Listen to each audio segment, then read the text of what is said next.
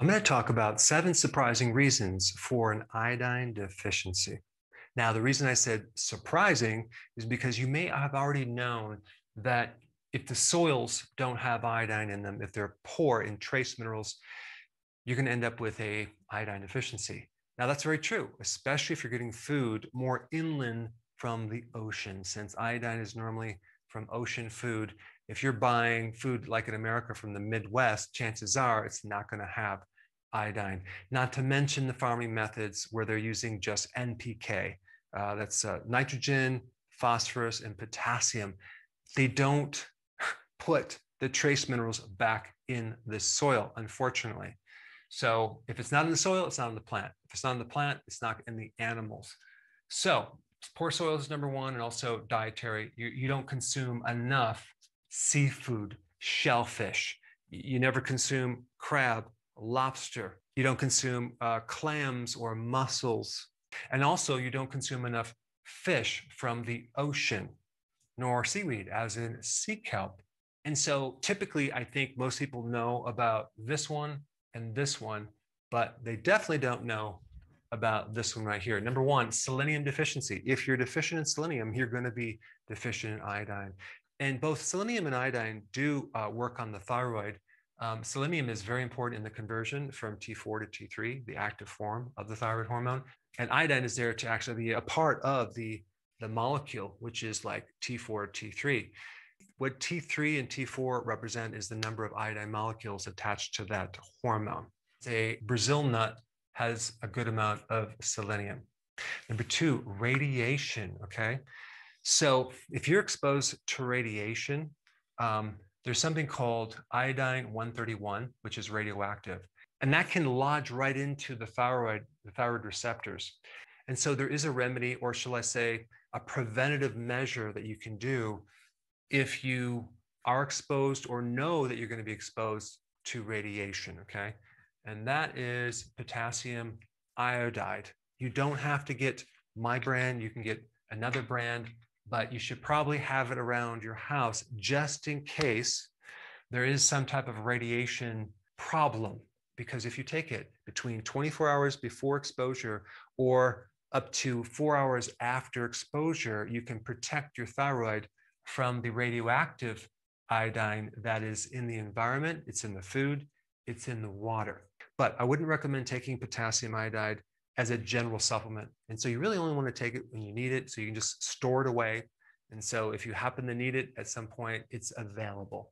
Because I will guarantee if there is some type of threat of some type of radiation problem, you won't be able to find it because everyone's going to buy it up real quick. All right, number three, Goitrogen foods. These are foods that have certain things in them that have the potential to deplete iodine and cause a goiter, okay, which is an enlarged thyroid gland, okay? The thyroid gland swells up.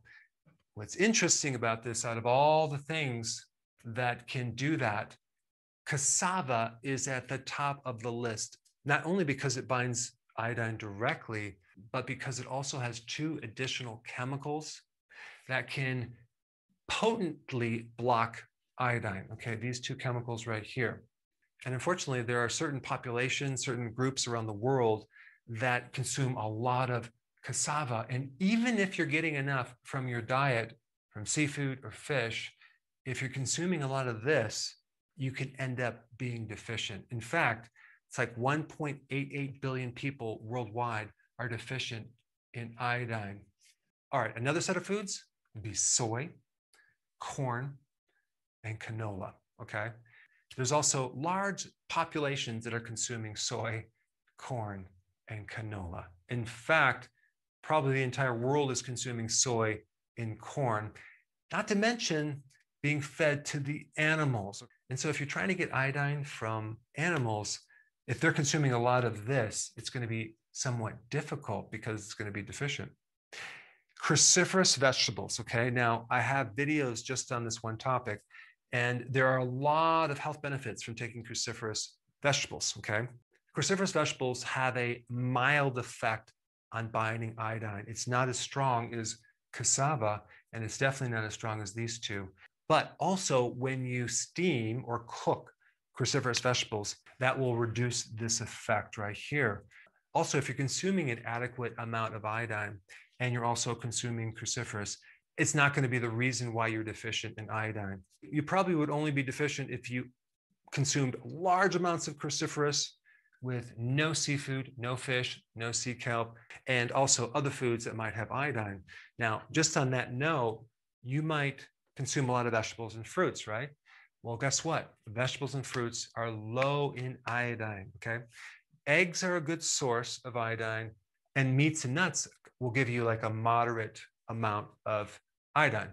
So the best source of iodine is seafood, like shellfish, things like that, very high in iodine, and also fish from the sea, as well as sea kelp. Now, sea kelp is a vegetable in the sea, but I'm not talking about vegetables on land, okay? That's a whole different thing. Vegetables on land do not have a lot of iodine. Now, there is also some iodine binding effects from peanuts and pine nuts and millet and definitely rice, okay? Rice, soy, and corn and cassava are at the top of the list. This is why we have an iodine deficiency in parts of India, Southeast Asia, South America, and Africa. This right here, because even though you're getting iodine, having some of these things can actually make you deficient. All right, number 4, bromine. Okay, now what is bromine? Well, it's a chemical that they put into certain breads, okay? And it's a dough conditioner, okay? And it's called potassium bromide, okay? So this can block your iodine, okay? And then you have fluoride. Both of these are in the same family of elements, but fluoride also can block iodine. Now you're saying probably, well, I'm not really exposing myself to fluoride, okay? Well, do you ever get your teeth whitened? Well, do you ever take a shower? Do you ever drink your water without a filter? City water has fluoride in it, right? And so you can expose yourself, your skin to it. It can be absorbed, or you can drink it. So it's really important to have a filter that can filter this out, as well as number 5, perchlorate. What is perchlorate? It's a chemical they put in city water that kills bacteria, and it has the effect of blocking iodine. And this is another reason why you need a filter on your house, a water filter, both in the shower and on the sink. All right, number 6, oral contraceptives, okay? How many women are on birth control pills, right? That's going to block iodine, as well as certain medications. And there's even a chemical in cigarette smoke that can block iodine as well.